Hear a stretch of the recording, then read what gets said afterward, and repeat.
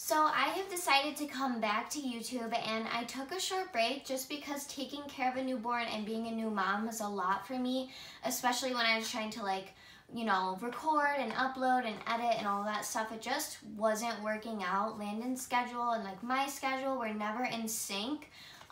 He never really took a lot of naps when he was first born, so I just wanted to take a break from it, and honestly, looking back, I kind of almost regret it just because Landon will be 1 next month, and he has just grown so much. He's just so funny and so smart, and he's so close to walking, and I kind of just wish, I had gotten those memories on video and shared them, because I don't know, I want to be able to share my life and relate to other people. Especially being a young mom, it's really hard to connect with other people, especially when they're so much more older than I am.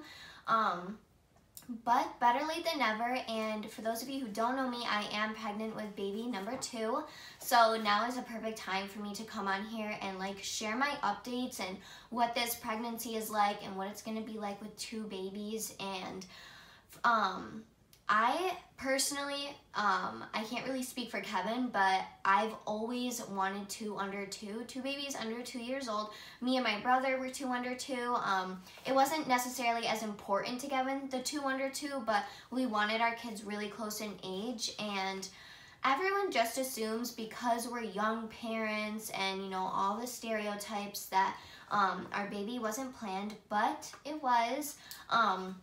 We do not know the gender. I have my gender reveal party tomorrow, so that will also be on my channel, so look for that. Honestly, that should be up right after this video, but we're super excited.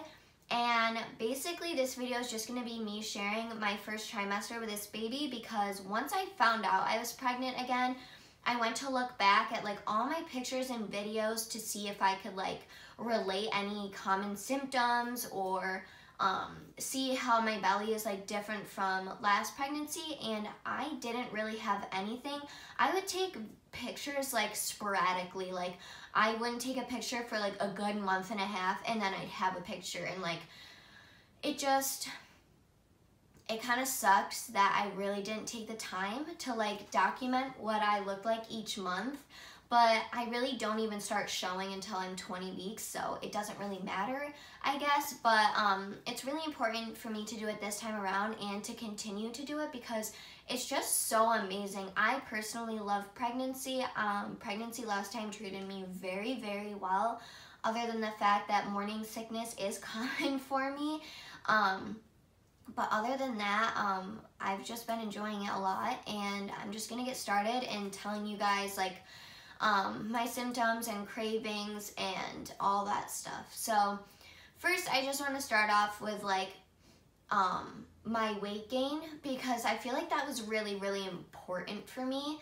I gained 50 pounds with Landon. I started off at 101 to 103 pounds, it always varied, and then I gained 50 pounds during that pregnancy, which is a lot, especially when I only start gaining weight around 20 weeks, because I don't start showing, and I only gain about a few pounds during my first trimester and the beginning of my second. So I gained a lot of weight very, very quickly. I did not work out. I did not really eat the healthiest. I kind of just ate whatever sounded good, and I treated myself because I was pregnant, and I really, really crashed and burned after I had Landon. I lost all of my muscle weight, and then it took me about a good 6 or 7 months to get down to my actual normal weight, which was, around 101, 103. And then because I was so busy taking care of a baby and just so drawn to him all the time, my attention was always on him, and catching up on sleep and everything, I was forgetting to eat. So I ended up dropping down to 95, 96 pounds, which is so, so horrible. I looked sick. Some people have made comments wow, you look really, really skinny, but it didn't make me feel it was a good skinny, but more of really skinny. I never went to the gym. I didn't lift weights. I wasn't huge, obviously. But I was toned. Like I did exercises at home. It was really important to me to like maintain like a toned body, not just for looks, but because it made me feel good. And then when I got pregnant, I was like, don't care, like whatever, it is what it is, I'll be fine after, I'll bounce back. And I did, but then I bounced way too far back. So this time around, I am really trying to like watch what I eat and exercise just so I don't feel like crap again, because there's nothing worse from going like on an extreme high of like hormones to like your body like just crashing back down to normal and you feel like just sick because you're not taking care of your body. So that is one thing that I'm really trying to do this time. But anyway, back to weight, I only gained about 2 or 3 pounds during my first trimester. So I was like, I just reached like 100 pounds. So yeah, honestly, I'm not really too bummed about that because I was super sick. I have extremely bad morning sickness, but not to the point where I'm throwing up every day where I can't hold down food, but like my nausea is so intense. Like it's just so bad. And please leave a comment down below if you have this weird symptom. Like it's the worst ever. I think 30% of women have it. I don't know how you say it or even remember. It starts with a P. I'll just put it down here. It's basically where your saliva glands increase and you have way more saliva production to help your teeth from the acid from throwing up, which is just like a big laugh to me because the only reason I felt so sick was because I had so much saliva. And the people that I work with and like my friends and my family are probably like, what is she doing? Because I'm constantly like spitting into napkins because if I swallow it, I will throw up. And it's just, ugh. It's so gross. And like waking up in the morning is when I would feel really sick because you obviously swallow your spit in your sleep. And this is TMI, but like you clicked on this video, like this is a pregnancy video. Like it's not all like glowy, you look beautiful all the time. And which reminds me of that movie, like What to Expect When You're Expecting, when that one girl, she like has the heels on and like she's perfectly fine throughout her whole pregnancy. Like there are some really big downfalls in pregnancy, and this is one of them for me. But I basically would just throw up spit every single morning, and it wasn't like a ton, it was like a little bit, but it was still like, I felt like I was dying, and I also felt extremely sick when I didn't eat. And working in a restaurant, and especially like somewhere new where people don't really know me that well, it made going to work very difficult for me. Like people probably think I'm like a lackluster worker, but it's just the fact that my body just felt like I was dying. Like literally, if that's how I could describe it, I was so exhausted and just like hit by a bus kind of feeling. Yeah, hit by a bus or a train to a T is what I felt like. And not being able to eat because I'm working really made me feel worse. And like sometimes I would throw up at work and it was just so bad. Which brings me to my next symptom of pregnancy in my first trimester, and that's anxiety. I already have like bad anxiety, but being pregnant, like all those hormones just make it so much worse for me. I don't know why. It's just like so intense, and like I overthink everything, and like I feel extremely overwhelmed and just like really like on edge. I don't know. It has definitely subsided a little bit, but I definitely carry it throughout my whole pregnancy, but the first trimester is always so intense with anxiety. Another really weird symptom that I have is like intense nightmares. It started, I think, around like 6 weeks, like literally right when I found out, up until I think 8 weeks. Then it stopped, and then it started again more recently. And I feel like it's when my body goes through like big growth spurts with the baby, like a surge of hormones or something. And I'm having really hard time like trying to sleep during the night. It's like, I don't even know how to describe it. Like I am asleep, but like I know I'm uncomfortable and I know I'm dreaming and I want to wake up to like change my position and I can't. It's kind of like sleep paralysis. Like maybe I have sleep paralysis too, but like the dreams I'm having are so vivid and like they're like, you know how you have dreams and they're never in order? Like you'll be walking down the street and next thing you know you're like in some random building and you're just like, what? Like just something random like that. My dreams like literally have an entire storyline. Like everything makes sense. Everything is in order. Like nothing is skipped. Nothing extreme happens. Like that's like what makes it scary to me is like how real they are. And thankfully they've stopped, but I've still had like a lot of trouble sleeping. But that's like one of the, besides nausea and like being tired, which is just like common being pregnant, like those dreams are like one of the hardest things also for me during the first trimester, just because they're so intense. And I don't know if anyone else has them, like, but I have them a lot. Like I've heard of a few women having them, but like mine just feels so intense and I think about them all day, which just adds to my anxiety. Like it's just like a whole train of like bad events during the first trimester, because like I don't feel pregnant. I don't look pregnant at all. Like a lot of the people I know, they're like, you don't even look pregnant. Like, you know, when I was like 3 months, like I looked huge, and I just don't look pregnant until I'm almost into my 3rd trimester, really. So the first trimester just is not fun for me whatsoever, but I'm just glad it wasn't with Landon. Like this pregnancy isn't like Landon's, because with Landon I couldn't hold solids down whatsoever. Like I was eating frozen Gatorade and Cheerios for a good 2 weeks, so I don't miss that whatsoever.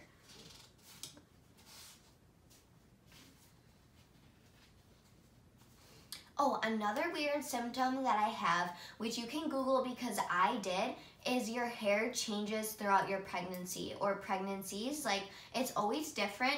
Your hair can change color like a little bit. You're not gonna go from like blonde hair to like straight black or like brunette, but it does change color sometimes, and texture.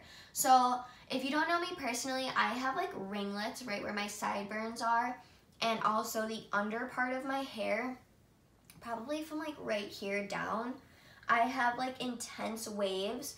My hair is curled right now, so you can't tell, and then the top of my hair is usually just straight. But this pregnancy has made my hair like super wavy and like textured, and I love it so much. Like it looks so good and it looks so full, whereas before my hair was like super dry because I was pregnant mostly throughout like fall, throughout the entire winter.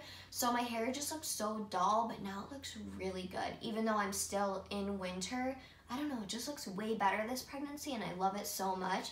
And I hope it stays afterwards, because I've always hated my hair. Like, oh God, it's just always so flat and boring. So my cravings for this trimester are pretty weird. I have everything written down here because my memory this time around is horrible. Like pregnancy brain is so real. I didn't really have pregnancy brain that bad the first time, like probably the 3rd trimester until I had Landon, but I can't remember anything to save my life.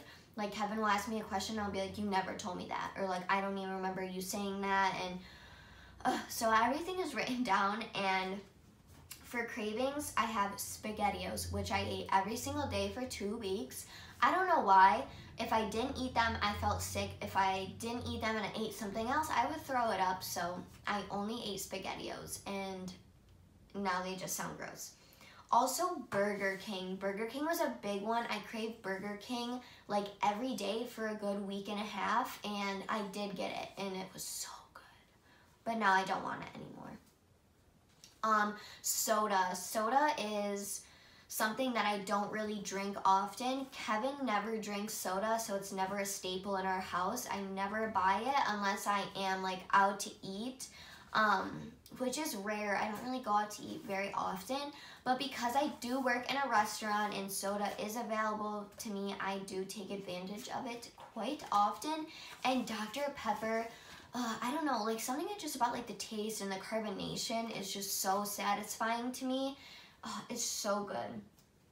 Also, I was on a kiwi kick for a little while, no idea why. Gushers. I've always loved Gushers. They have a special place in my heart. They are horrible for your body, but I love them so much. And I still eat them, but not as often as I did the first time. Like, I would eat boxes of them. So bad. So my aversions were chicken and steak. Something about the smell of them just really turned me all the way off. Like, I love steak too, and chicken is a really, really big staple in my house, but like, couldn't eat it whatsoever. Also, this is a weird one. I love iced coffee. I love cream. I love the sugar. I love the shots of like caramel and whatever. I hate it. I hate it when I'm pregnant. It didn't start until later this pregnancy where I was like, I don't want iced coffee anymore. Like, the sugar is too intense. Like, the cream in it is just gross. And the only thing that I like is hot black coffee, which is the complete opposite of what I drink. It's so weird. But yeah, I don't know, like something about like the ice and the cream just makes me feel sick to my stomach. And that's the same thing that happened with Landon, but very early on.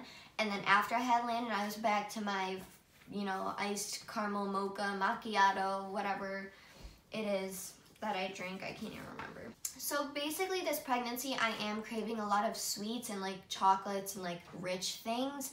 Whereas before I wasn't at all. I was definitely craving a lot of salt.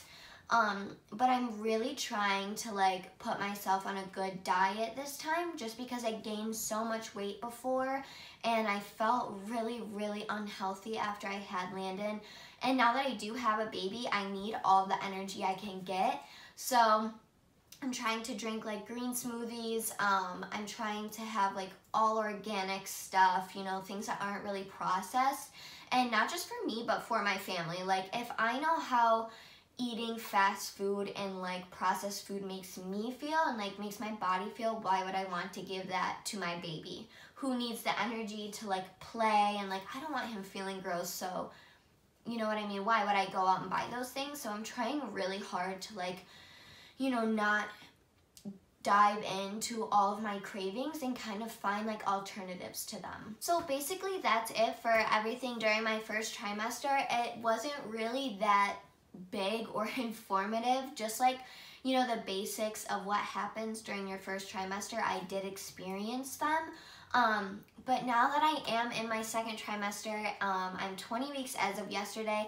I'm just so excited to make my second trimester video. So basically this video was from week 4 to 15. I know 15 is in the second trimester, but I didn't really have any changes until my 16th week. So my next video is going to be 16 to 20 weeks, which a lot has happened, and we did the anatomy scan and everything. So if you want to watch that, look for it, because I'm pretty sure I'm going to upload it right after this video. But thank you guys for watching, and I definitely want to continue doing YouTube. So if you like this video, give it a thumbs up, because it does help my channel and lets me know if you like the content that I make. But yeah, leave a comment down below if you have that weird pregnancy symptom, because I haven't met a single soul who has had it, and it's like extremely rare. So anyway, thank you guys so much for watching, and I'll see you in the next video.